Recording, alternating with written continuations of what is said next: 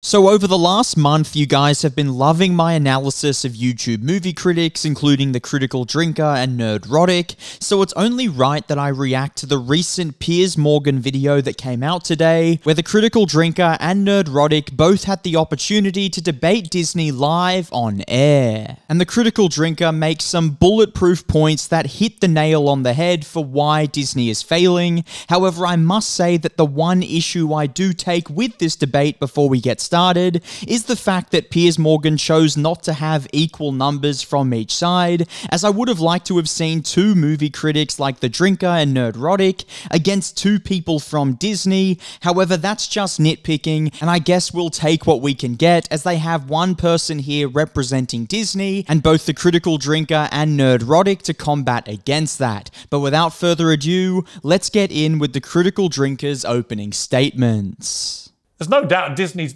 in a pretty poor run at the moment.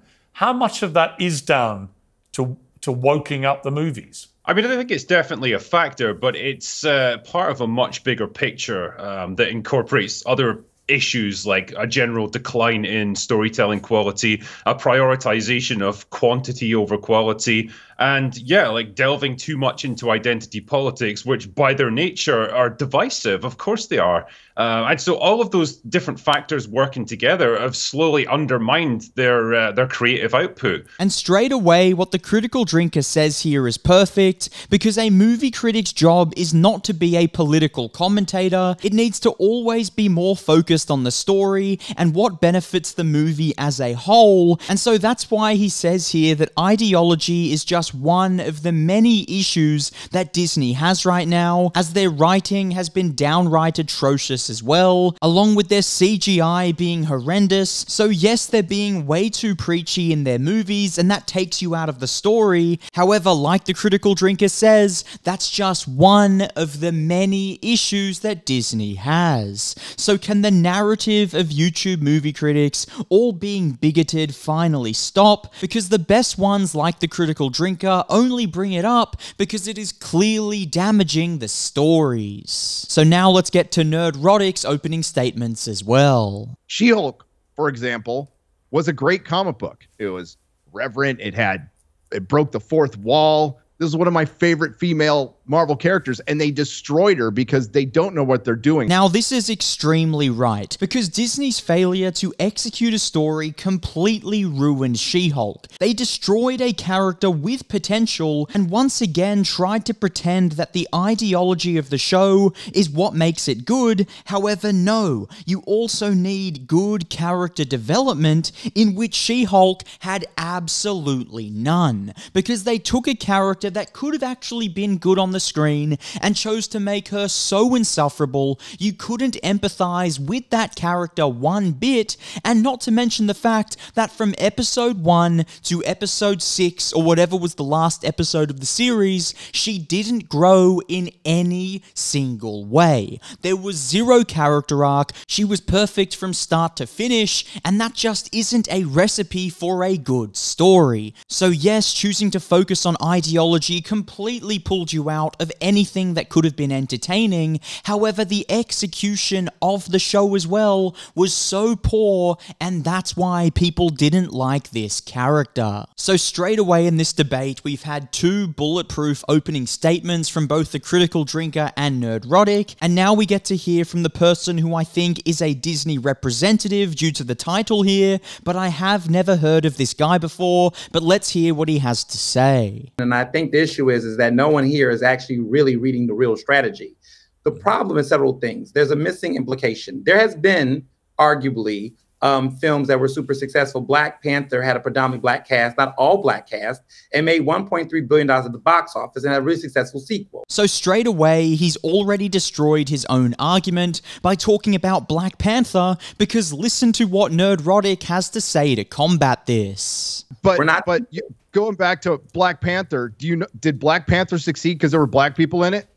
No, it was a great story. It was a recognizable character that comic fans that I have been reading since I was 6 and 7 years old. Because Black Panther is proof that diversity doesn't make a film bad or good. It's the story that's behind it that will either result in the movie being loved or being hated. And that's what us quote-unquote toxic critics have been trying to say for years. However, we continue to be shut down and called so many different names when at the end of the day, we're just fighting for better movies. Because you can also look at other examples from the MCU, like Ant-Man or Thor, which both have white male characters, yet we all hated both Thor Love and Thunder and Ant-Man 3 because the story was horrendous. So once again, we're not judging whether or not we hate a Marvel movie based on how diverse the cast is, we're judging it based on how poorly or how well executed the story is, and in the case of almost everything that Marvel has released lately, it has all been executed so badly, so no, you don't get to focus your argument around us being bigoted when we also chose to rip apart Ant-Man 3 and Thor Love and Thunder. But anyways, I digress. Let's continue to listen to what this guy has to say. However, what's missing in this conversation is that the reason why a lot of these films are not doing as well is because many of them are spin-offs, sequels, or there's just overall fatigue in the market where people want original stories. So yes, he is highlighting a problem here that I completely agree with, but like the Critical Drinker said, it's not the only problem, because the problem that he's saying here was already mentioned by the Critical Drinker himself, saying yes, they're struggling to tell original stories, they're focusing on quantity over quality, and they're also choosing to lecture the fans with whatever ideology they want in the movie, but each part of that